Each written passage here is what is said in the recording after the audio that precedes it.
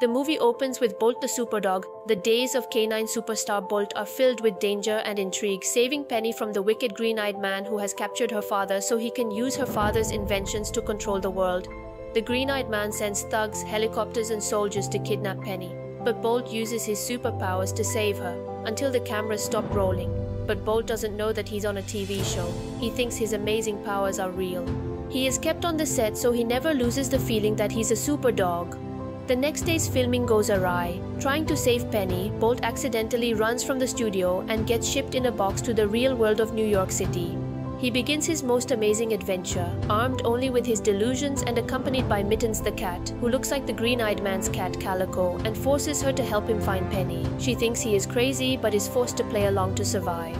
Soon they team up with a hamster named Rhino, and the team has to fight its way through real danger, including escaping an animal control shelter to get back to Hollywood.